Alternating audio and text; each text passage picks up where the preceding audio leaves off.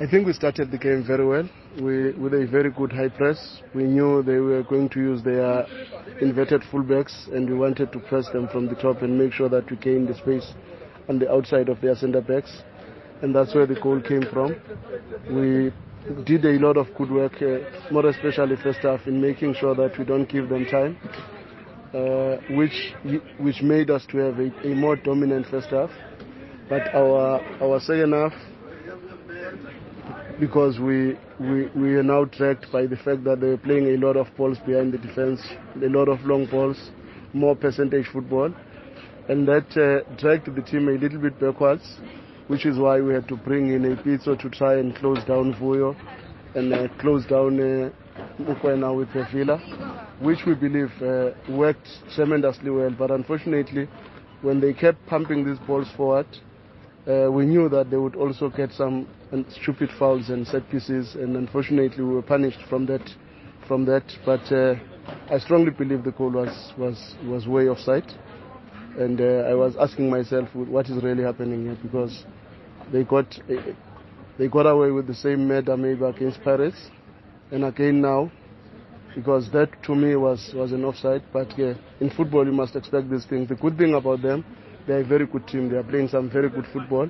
Though today they played in patches, but they are coached very well, and Brennan Truter has done a tremendous job with the team.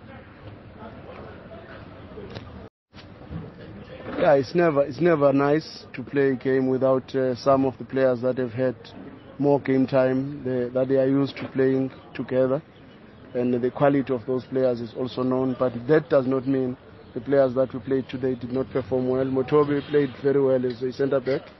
George played very well in the central midfield. The rest of the guys, they really applied themselves. Tapelo also played very well at right back. So I cannot blame that to the unavailability of the other players. But obviously you will always think, when you've got all your squad members, you will always have better selection, and you will always have better options even for substitutes and dominate the game. But be it as it may, I still feel the guys that got an opportunity to play today, they also gave a very good account of themselves. The equaliser was a sucker punch, because in those 5 minutes our players lost character. They started kicking the balls out and not playing even when they've got options around them, and that resulted in that stupid foul, which resulted in a goal. But I feel the goal was offside. I still maintain that. I still have to view it. But the truth of the matter is, it really felt bad on a game that you think you had done everything in your power to get the result. And it was at the death of the game that we considered that silly goal. I wouldn't say it is that stage where we have to panic and start feeling that we have dropped big points. We were not playing against pushovers here. We played against SuperSport, and SuperSport is competing up there with us. We played against Swallows. Swallows is there competing with us.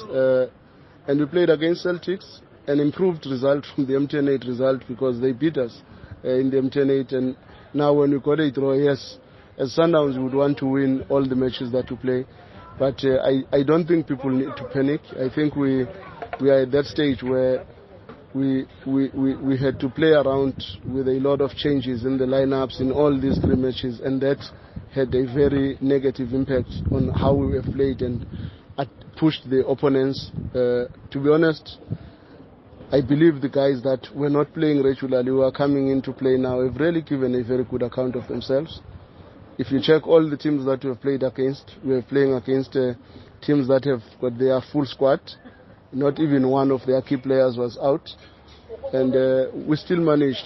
Today we played with Motobi, who has never played as a centre-back probably in the last 3 seasons, if not 4 seasons.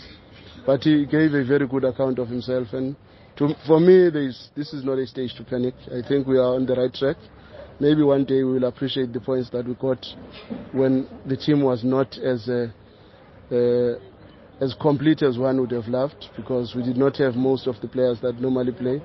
And in all these matches we have managed not to lose the game, which for me is still a positive for the team.